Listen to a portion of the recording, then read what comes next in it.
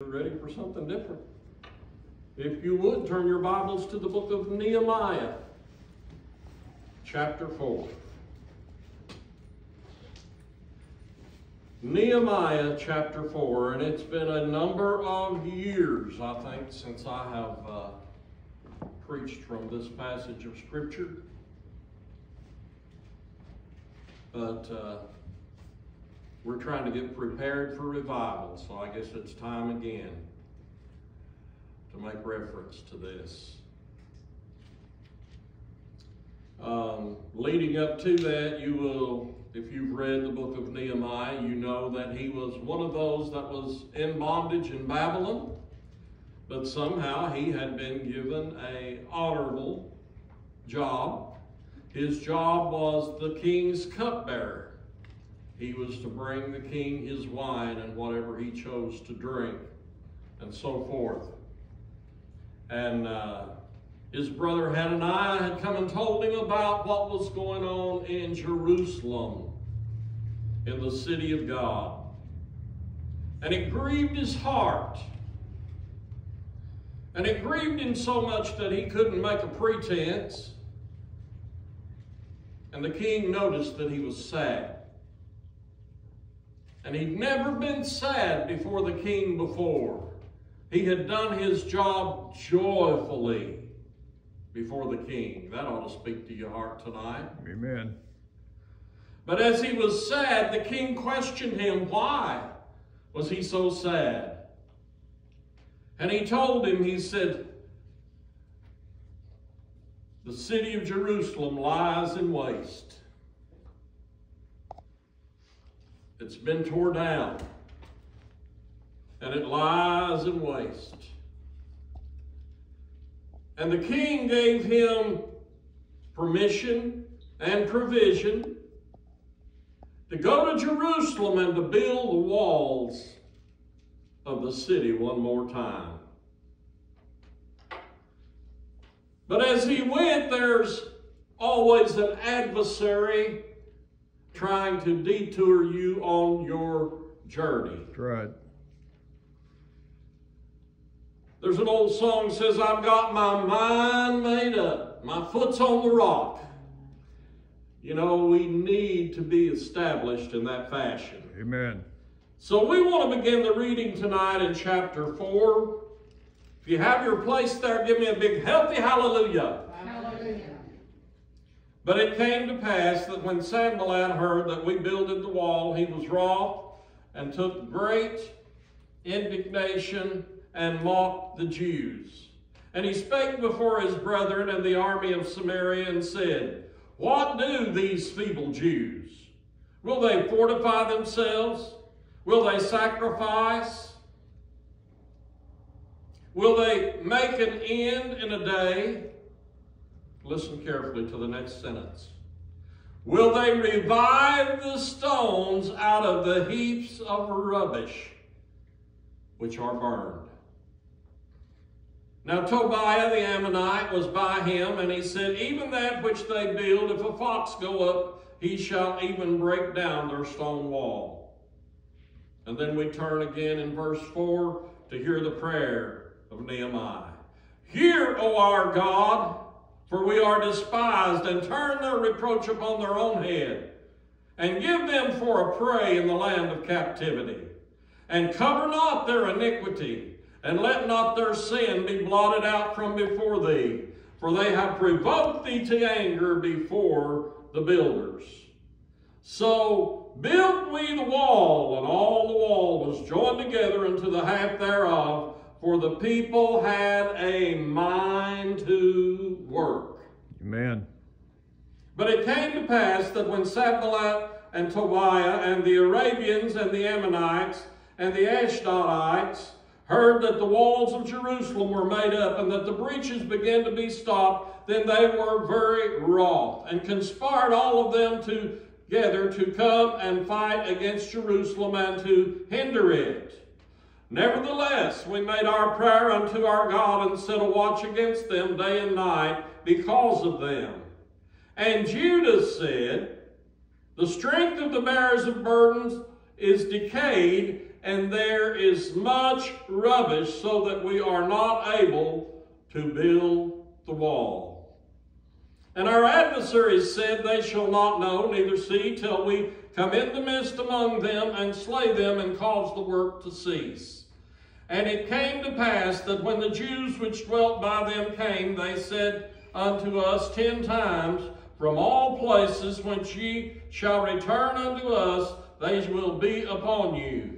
Therefore set I in the lower places behind the wall, and on the higher places I even set the people after their families with their swords, their spears, and their bows.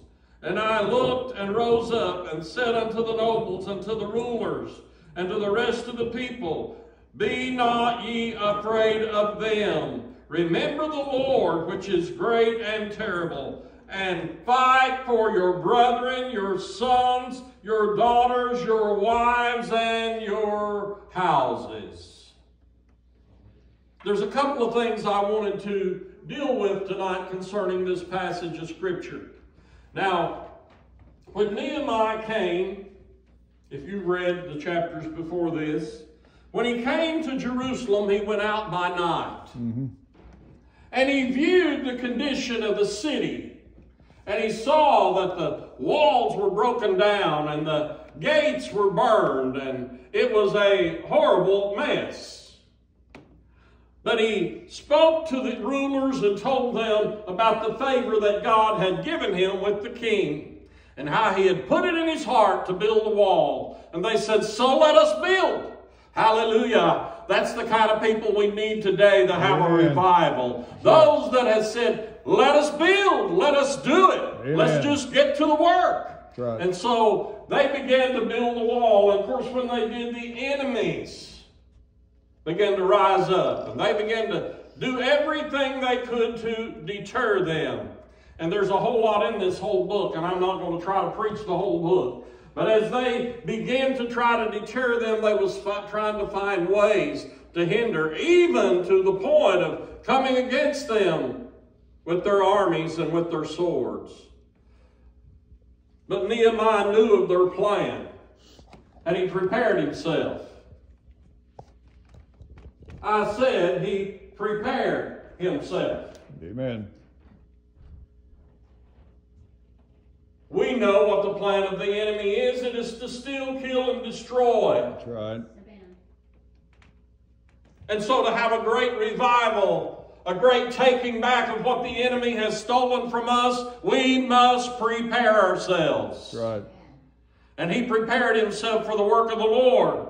Now there was a great hindrance. Not only was the enemies there, but some of you have probably seen what damage that a fire does. The stones were broken down. And all that would burn was heaps of ruin and ashes. If you've seen a house that is burnt, most of the time there's just a big mess to clean up. Because the fire department doesn't let it all burn up. They get it out in time to leave a mess to clean up in a lot of cases. And I'm not speaking against the fire department. I'm just saying, giving you an example of what it looks like sometimes. And so, Sanballat and Tobiah was saying, what are they going to get out of this heat? What are they going to get out of all this ruin? There is much rubbish. Look at your neighbor and say rubbish. I want you to get this tonight. Rubbish. Rubbish. Everybody knows what rubbish is? Mm-hmm.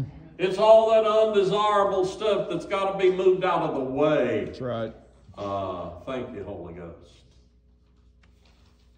It's all that stuff, as the writer of Hebrews said in chapter 12, after he gave us the faith chapter in 11, he starts out in chapter 12 and he said, therefore, seeing we are compassed about with so great a cloud of witnesses, let us lay aside every weight and the sin which doth so easily beset us, and let us run with patience the race that is set before us, looking unto Jesus, the author and finisher of our faith, who for the joy that was set before him endured the cross, despising the shame, and is set down on the right hand of the throne of God. Amen. Removing the rubbish is like removing weights. That's right. Now, I know we sometimes say, there is a difference between weights and sin. But if you don't get rid of your weights, they become sin. That's right. Everybody listening to me tonight? Amen. If you don't get rid of your weights, they become sin. That's right. A weight is something that is pulling you down, keeping you from moving as quick as you should be moving, keeping you from doing what you should be doing. It's like you're carrying all of this load, so you can't carry the load that you're supposed to be carrying properly. It's like being overloaded with something that is unnecessary. That's right. And he said, let us lay aside every weight and the sin which doth so easily beset us. And so they said, there is much rubbish. And the enemies is saying, what are they going to get out of this rubbish? But then this rubbish was also the stones, that which was tried by the fire and wouldn't burn. Amen. Yeah. Such should be some of you. That even though you have been through the fire, you are still useful. Amen. Are you getting that? We got to get the rubbish out of the way, and then we can put the stones back in place. I'm talking about having a Holy Ghost revival. Amen. Thank you, Jesus. Get the rubbish out of the way so we can put the stones in place and build the wall again. You see, the wall served as a purpose. Most walls are built to keep out the enemy, for one thing. But the walls of Jerusalem were built to set the boundary of the holy place. Are you following what I'm saying? Amen. It set the boundary of the holy place. And all things within the temple were to be sanctified and to be holy. That's right. And there was the holy place, the courtyard where the Gentiles came and worshiped. And then there was the most holy place. But all of Zion, all of Jerusalem was to be considered the holy city. Anybody ever heard that term? The holy city. And the wall was to mark the perimeter of the holy city. And I'm telling you, we need some folks, some stones to put in the wall that'll build up that wall and guard the holiness of God. And so we can have a Holy Ghost filled revival so that blessing can burst out on the inside. As a matter of fact, it gets so great it can flow over the wall and through the gates. Isaiah saw it coming from under the door. Are you getting this? He said, in the year that King Uzziah died, I saw the Lord high and lifted up, and his train filled the temple. Amen. And he was talking about how the presence of God flowed from under the door. Yeah, that's the kind of revival I want to see. One that goes outside the building, begins to touch hearts and minds. One that can remove the rubbish and bring forth the stones. Hallelujah. And polish them. Glory. You see, verses 4 and 10 talks about the rubbish now. The burden bearers.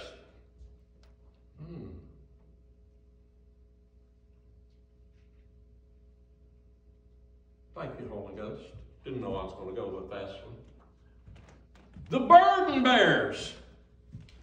They were weary. They were tired because there was much rubbish to be removed. That's right. Yeah, they were to be moving stones, making mortar. They were to be putting the wall together. But first of all, they got to get the rubbish out of the way. That ought to speak to somebody tonight. And the burden bearers were getting weary because of the rubbish. And then beside that, the enemy is threatening to kill them. Oh, but Nehemiah is preparing himself, and he's preparing those that are working on the wall. And he said, let every man take his sword and gird it on his side. Keep one hand with a weapon and the other hand on the wall to do the work of the Lord. You know, sometimes we got to get a hold of that spirit that says, I'm not giving up, I'm fighting for the Lord. Amen. And he said, fight for your brethren, for your sons and your daughters. My, somebody ought to get something out of this tonight. Let's remove the rubbish. Yes. Let's run to the fight for our sons and our daughters that are perishing because of all the tricks of the enemy in the world.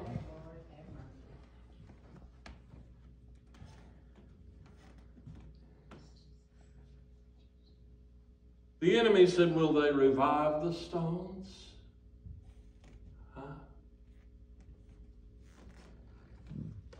Will they revive the stones? Let me read to you something Peter said. 1 Peter 2 and 5. He said, all ye also as lively stones. We are considered living stones. We're pillars in the kingdom of God. Are you listening? Amen. That's your position. You're to be a part of the wall, to make up the perimeter of the holy place. Ye also as lively stones are built up a spiritual house and holy priesthood to offer up spiritual sacrifices. That is the fruit of your lips, giving praise unto God. Acceptable unto God by Jesus Christ. Wherefore also it is contained in the Scripture, behold, I lay in Zion a chief cornerstone, elect, precious, and he that believeth on him shall not be confounded. You see, Nehemiah, he wasn't afraid. He wasn't confounded. He wasn't moved by the talk of the enemy. He wasn't overwhelmed by the work of removing the rubbish. He knew that in those stones, hallelujah, somebody ought to get with the program tonight. He knew that by moving those stones back in place, by mortaring them together, hallelujah, binding them like we do, like ourselves are bound with the mortar of the Word of God. Amen. That binds us together, brings us together, makes us a spiritual wall in the perimeter of the holy place, so that God can freely move in our midst.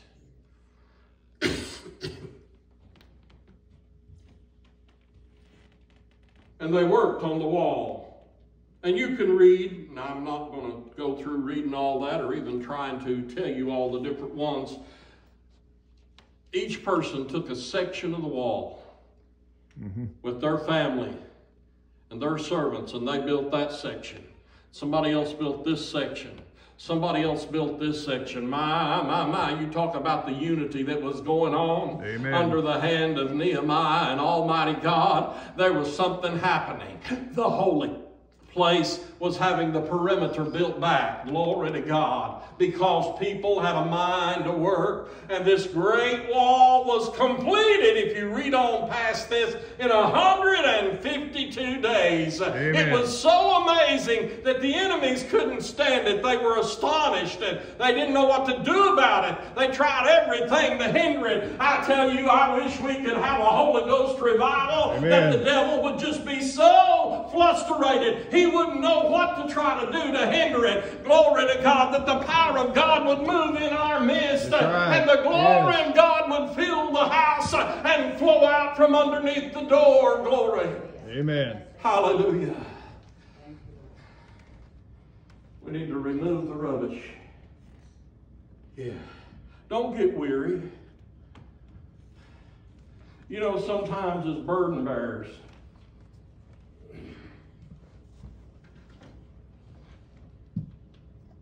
We're in human bodies, so we get tired. And yes, your health does sometimes hinder your spirituality.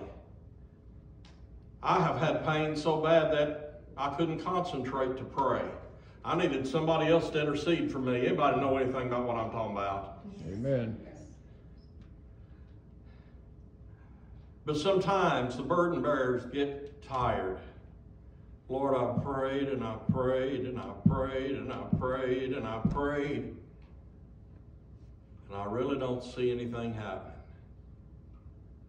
But they that wait upon the Lord, He shall renew their strength. Hallelujah. They shall mount up with wings of eagles. They shall run and not be weary. Oh, They shall thank you, walk Lord. and Thank you, not Lord. faint. I'm here to tell Thank you, you, Jesus. when it looks like He's 4 days late, He's right on time. Amen. Glory to God. You see, but they were of a mind to work. And in 152 days, they finished the wall. Oh, the enemy stood back astonished. How are they going to revive the stones out of this rubbish? By the mighty hand of God. Amen. The same way we're going to have that type of revival is by the mighty hand of God. Mm-hmm. What is our part? To seek God with all of our hearts. That's right. To seek God with all of our hearts. To have that made up mind. To pray the prayer like the song that Irene was singing. Holy Spirit, flow through me. Amen. I can't do anything on my own, but use me, Lord. Yes, Lord. Let your Spirit rise up in me. Amen. We want the Holy Ghost to move in us, among us, through us, Yes. and touch somebody's life. Yes, amen. Remove the rubbish and start laying the stones in place. Yeah. Yeah. You need to build a wall. Your section of the wall. I need to build my section of the wall. We all need to work in unity. That's right. We need to build up Yes. the kingdom of God, this spiritual kingdom that we've been given, and allow God to just move mightily. We need to, by faith, thank you, Holy Ghost, we need to, by faith, cast out our fear. Amen. Anybody hear what I said? Amen. See, the opposite of fear is faith. We need to, by faith, cast out our fear. The enemy will come and say, there's too much rubbish there, you'll never get the wall built. You can't get those stones back in place. Well, I'm here to tell you, my God can do anything. Amen. And all things are possible to them that believe. That's right. Nehemiah was a believer. Yes, he was. And a believer is a doer. Amen. Do something.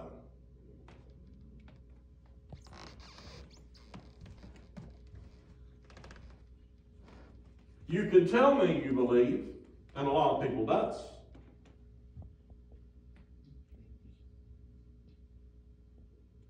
But you know what I'm going to believe that you believe? What I see you do. What I see you do. Not just because you say, well, I've got great faith. When I see you walking in it. When I see you enduring the trial. When I see you hanging on to God when it looks like you're just not getting much help. I know you're a believer. Huh? You're being faithful to Him like He has been to you. That's right. Huh? That's a believer. Yes, amen. That's somebody that can build a wall. That's somebody that can brush off the stones, remove the rubbish, and put them in place again. Amen. Now, did you get that last verse? Take your sword, the Word of God, and fight for your brethren. Yeah.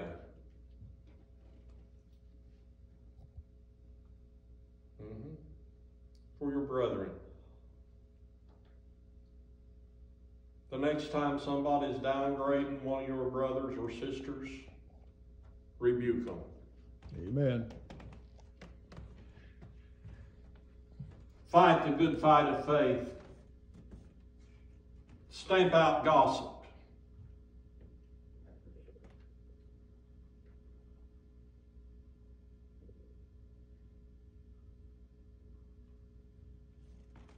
Somebody went to a pastor friend of mine not long ago, started making an accusation against me.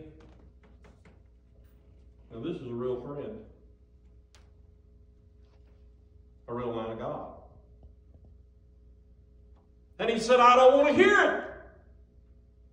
That's my pastor, that's my brother, I don't want to hear it. Amen. Fight for your brethren. Amen. Fight for your sons and your daughters. Get alone with God and agonize in prayer. Plead the blood over them. Declare in the face of Satan that he cannot have them. Amen. Even though they're in his camp, you're coming after them. That's right. Amen. By the power of the Holy Ghost. We're going to revive the stones because we're going to remove the rubbish. Amen. We're going to come together in unity and build that holy perimeter. Yes. Wow. I don't know. Anybody getting a vision of what I'm getting a vision of? Amen. I'm talking about, well, I might can describe it better if I just do it this way. When I pray for people to come to this church, I pray in this manner. Lord, send those that should be at 1411 South 11th Street.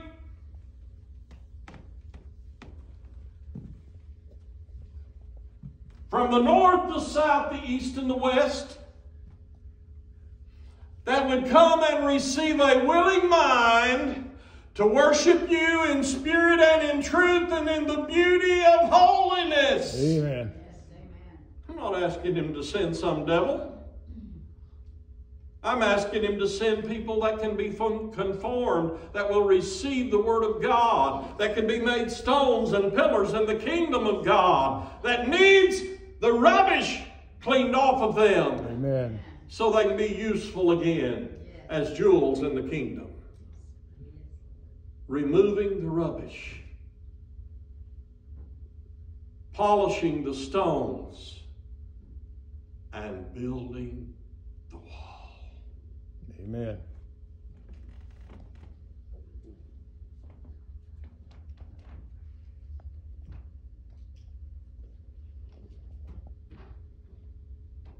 I've shared my heart with you for tonight.